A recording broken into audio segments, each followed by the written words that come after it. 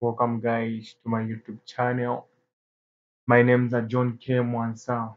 In today's video, we'll be looking at some questions in biology paper 2 theory 2022.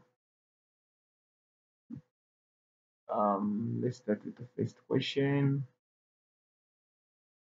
So the question states that figure 1.1 shows two generalized cells F and G of living organisms. So we have cell F and cell G. We have two cells, cell F and cell G. Then the first question, Roman numeral 1, identify the part labeled H. So we need to identify the part labeled H.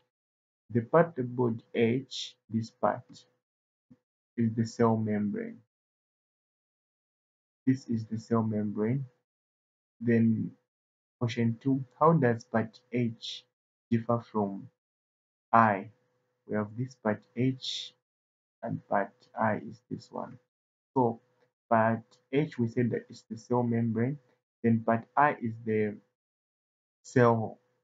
So the difference between these two is that this H, the cell membrane, it is the selective permeable membrane. It selects what enters and leaves the cell. Then I is the cell wall. The function of the cell wall is to protect the cell, the entire cell. That's the function of the cell wall. Then question 3, explain the function of structure labeled J. This structure labeled J. So this is the vacuum. And the function of the vacuum is to store substances, transport materials, and protect cells. That's the function of the vacuum. Then we go to the last part of question A1. To which group of living organisms does cell F belong to? Cell F is the animal cell, so it belongs to animalia, eukaryotic cells. So that's it with part 1. Here are some solutions. You can just go through these solutions. Yeah, then let's continue with our paper. Then we go to part B. Part B states that figure 1.2 shows the cell organization levels in multicellular organisms. So we have organelles, K, tissues, M, system, and organism. Uh, Identify the parts labeled K and M. Identify the part labeled K and M.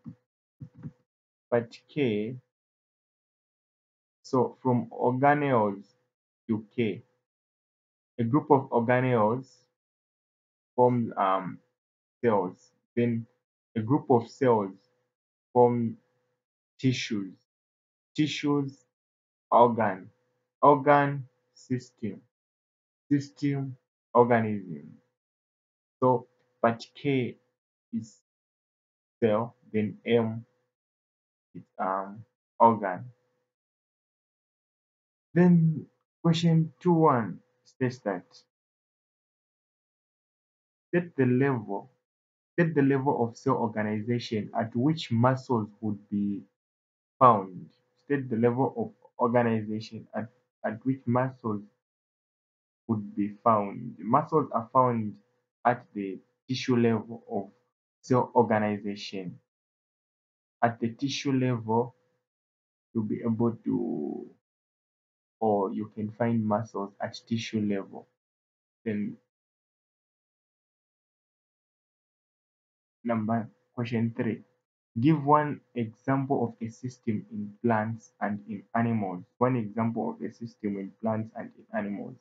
In plants, you can say the root system, which is responsible for anchoring the plant to the ground. And in animals, you can say the nervous system, which is responsible for transmitting signals between different parts of the body and coordinating responses to stimuli.